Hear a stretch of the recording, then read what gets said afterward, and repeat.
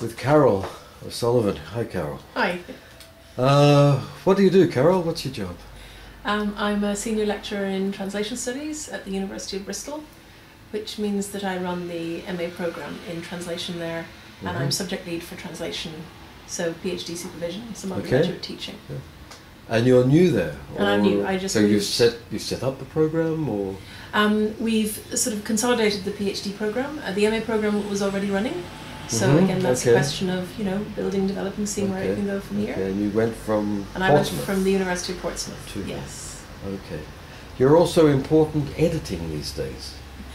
Tell us about that. But I am the associate editor of the journal Translation Studies, which is published by Routledge. I work with Valerie Hennietook to bring out 3 issues a year of scholarship. So my this is job one of our main journals. This is it's a great journal. We were very honoured to take it on a couple of years ago from the previous editors, Michaela Wolf and Kate Sturge, and so it's got a cultural studies sort of focus, an interdisciplinary focus. Okay. What about your own research? What research interests do you have? Well, I started out in literature, in something like comparative literature, and then by accident of what I was having to teach, I moved into then thinking about film. So I would say the main things have been thinking about literary translation, thinking about censorship, and recently thinking about subtitling and various forms of audiovisual translation. Okay. Particularly the history of audiovisual translation, the way it's developed. Okay. So you're doing a lot of quite different things then, or do you see it as a... So it's sort of one thing follows another generally. Yeah. I mean, there are always a couple of things happening at the same time. Good. But at the moment, it's pretty much only the work on the history of screen translation. History of screen translation. And there are different threads within that of different kinds of phenomena. Can we go back to when you were in your mid-20s? And where were you? What were you doing around then? In my mid-20s, I was. I just finished my degree, and I had the chance to do a year on a sort of master's level study. So where was your degree? At Dublin, Trinity Dublin. So you're Irish? I'm Irish. Good. Okay. Yes, and I studied in Dublin as an undergraduate. Italian and French. At Trinity? At Trinity. Okay, and then? And then I got this chance to go for a year to Trieste, to the Scuola Interpreti, where I studied with a number of lecturers who don't remember me because I wasn't very good at going to classes. But Italian wasn't one of your languages? Italian, it was, yes. Okay, yes. Good, yes. So, I went to some excellent classes. I did an independent research project with an affiliation to Trinity. And then I got an opportunity to do a master's. I applied various places and I got accepted to Cambridge to do a master's in European literature, and that seemed like an opportunity that I... So you went from languages into a translation and then into literature, or how did this... Yes, I mean my languages degree was very literary focused. Yes. We started with Dante, and you went up to Calvino, in French. You started with medieval French, and you finished somewhere around South. And so... I was interested in translation already as a skill. I'd done classical languages at school, and that was very heavily translation oriented in terms of language pedagogy. You get to Cambridge, but they're not doing translation studies there at all. So how did you fit in? So at the time, I had this fantasy that I was going to work on medieval French. So that was marvellous because I got to play with manuscripts. They had wonderful manuscripts in the libraries. Yeah. So, and I ended up doing a thesis by various sort of biographical accidents, really, and I ended up becoming interested in Walter Benjamin and Derrida. It was a very critical theoretical course. This is your doctoral thesis? This was my MPhil thesis. Okay. Was on Queneau and the exercice de style and Derrida and Benjamin, and then. We'll talk about this, okay? And then I wanted to stay. I was very happy in Cambridge and I wanted to stay, so in the French department were willing to have me, cuckooing in the French department working on translation. So I developed a project which actually ended up being a lot about Irish literature, about Joyce and Beckett and translation.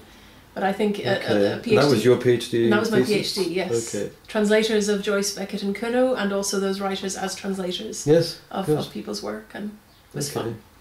That's just interesting because there's Kirsten Malmkjær was at Cambridge and left, and then this is, we don't know.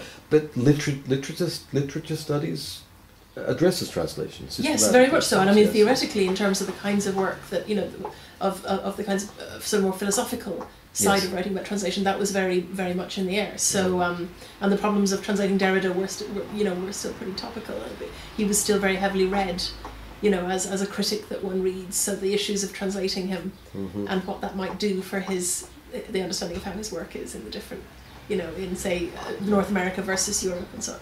That was, but actually Kirsten Malmkjær was at Cambridge also while I was there. In linguistics, yes, and she had this research group with Louis Kelly. Yes. And so I went to a few of those sessions, and those were wonderful. Okay, so there was sort of something there. Yes, for sure. The translation study still seems to be excluded from the top echelons of the British Academy. Well, people have a very funny attitude to translation. I think unjustly it's thought to be something with a set of methods and a conceptual frameworks which are not perhaps as abstruse enough or theoretical You have to enough. be more abstruse, yes. Or somehow not are somehow separated from the broader currents of thought in, say, post-structuralist thought or psychoanalytic thought, or which are still very, very fashionable in, But when you look at that sort of thought, it's very translational in its very nature. Yes, but somehow there isn't that strong a dialogue between the two. There doesn't seem to be, people in translation studies are not necessarily reading Derrida on translation, and people who are interested in reading Derrida or Ricoeur or whatever on translation are not necessarily that interested in the questions we're asking. Is that a problem of us being too empirical within standard mainstream translation studies? I think it's probably an inherited problem of interdisciplinarity in the sense that a lot of us have come also out of linguistics or, via linguistics in some way, and there are very different attitudes to what constitutes data, to what constitutes academic register.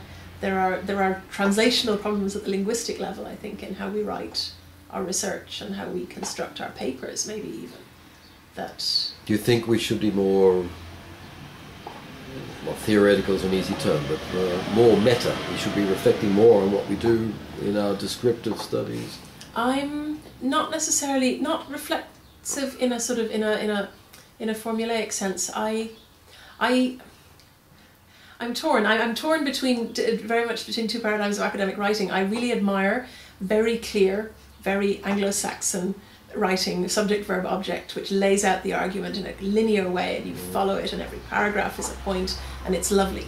And I love the kind of discursive work that is done in literary studies and critical theory, where the materiality of the language works, happy accidents of assonance and of false friends or of cognateness make arguments. They have no concrete, perhaps form, but they're beautiful and they're intellectually very satisfying. And I think perhaps that's not a register that we find in translation studies very often. Yes, it's there, but not in what's occupied the centre ground, I think, in translation studies. So let's see, so you do your wonderful thesis at Cambridge on Joyce and Beckett and Queneau, Derrida. What happens then? What happens then? I was very lucky. Just as my funding ran out, I got a job at the British Centre for Literary Translation in a role which was partly academic and teaching and partly organisational and promoting literary translation. So I had 4 years where I got to meet a lot of translators and spend a lot of time in workshops and talking to publishers and talking about the sort of business side. Was that before Valerie went there? That was before Valerie went there, right, yes. Okay, good. So that was at East Anglia? That was at East Anglia. Okay, good. And that was, and they did and do wonderful work there, for bringing together the academy and the profession, and they run fantastic workshops and summer schools and all kinds of initiatives. So you were organising things there? I was the associate director. I was the sidekick. So it's not an academic job. It was both. It was half and half. Okay, it was a slightly mongrel sort of job, but it was great, and I learned a lot. And I taught. What was wonderful about it was I was teaching a mixed constituency of translation students, modern language students, and creative writing students. So, for instance, we had a postgraduate unit in creative writing as translation and translation as creative writing. Why would you leave that job? That's a good job. So when my contract finished, I then looked around, and the job I went to next was a more conventional modern languages job. They had an MA in translation at Portsmouth that they wanted support for, and they also had an Italian section that they wanted some teaching for. So I went, something I'd never done. I'd never taught Italian, and it was something I had always wanted to do. So I did a few years of being half and half, Italian teaching and translation, and the program there grew so fast that eventually it was all translation. Good. And then, yes. Okay, and then from there to Bristol. To Bristol, yes. Okay. Along the way, have you had enough time to publish the great ideas you've had? I think there should be books coming from you. Is it? I think that it's an interesting one. I think that I've got a lot of stuff in the drawer, so there's probably a lot of stuff that got thought about, and then I think I did one of those things that a lot of graduate students do, which is I angsted about things.